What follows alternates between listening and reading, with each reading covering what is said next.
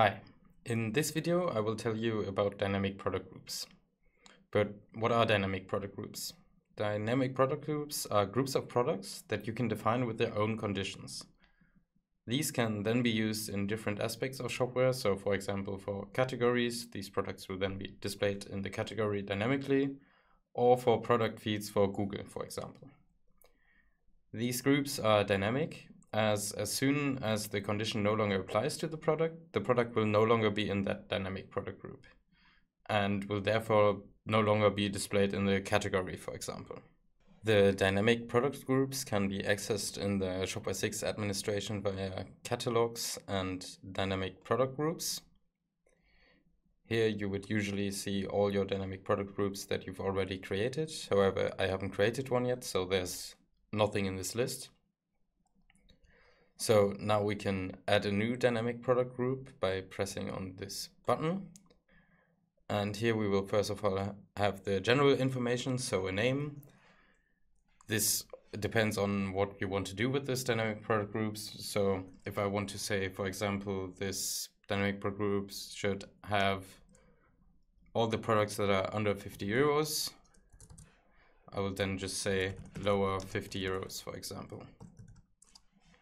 Then I can also add the description if I need one. So if I want to be more clear for my colleagues who are also working in the administration, I can also add this here. Underneath the general information, we then have the conditions. So here we can select what the conditions are for the products to be in this dynamic product group. So by default, it's always selected product is equal to, so you can also just set the products that you want in this dynamic product group. However, there are a lot of conditions. So for example, if it has free shipping, the weight, the width, height, how often the product has been sold, for example, and everything sort of this type.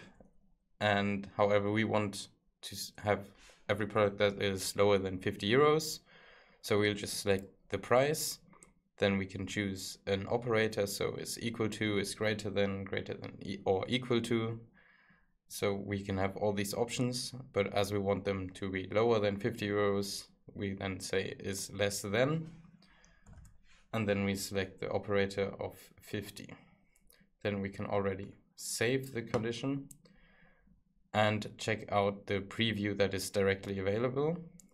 So now you can see, first of all, there's no products found, but the reason for this is that the headless sales channel is selected and none of my products are set to be shown in the headless sales channel. So here we can now check the real sales channel that I'm using. And here we can now see all sorts of products that have a price beneath 50 euros.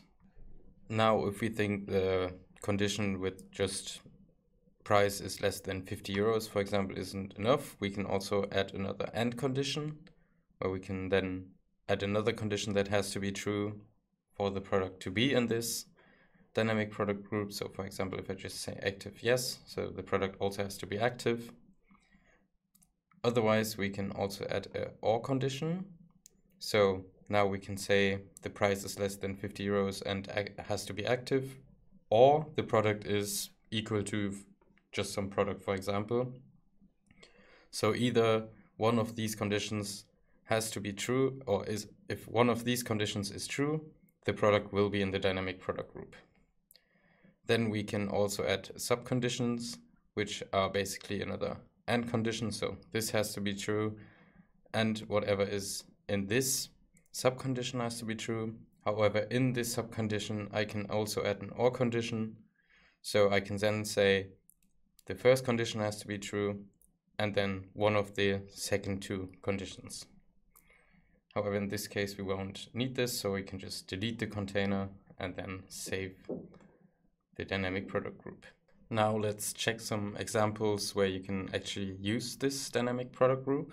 So one of the examples I already told you with a category, where you can have a dynamic product group as the products that are set to this category. So let's create a new category, for example, sale.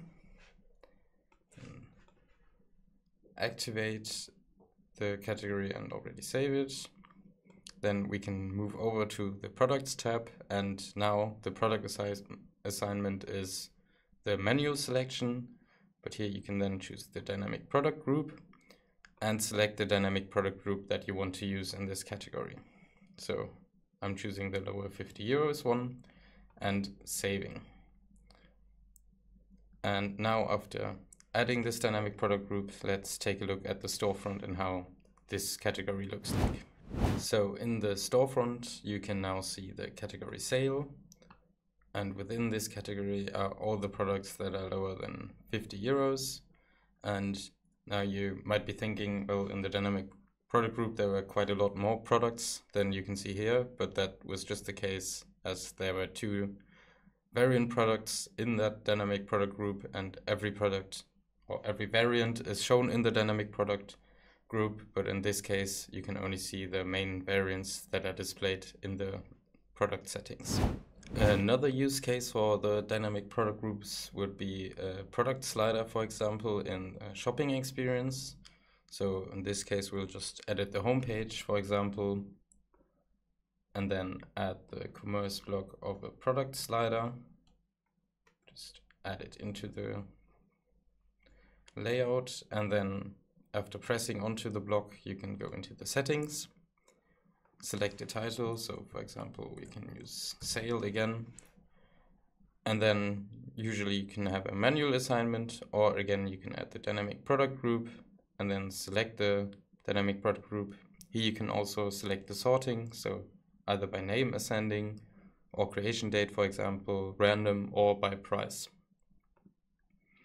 You can also select the maximum number of products, so if there's like 100 products in the dynamic product group, you can set this to 10, for example.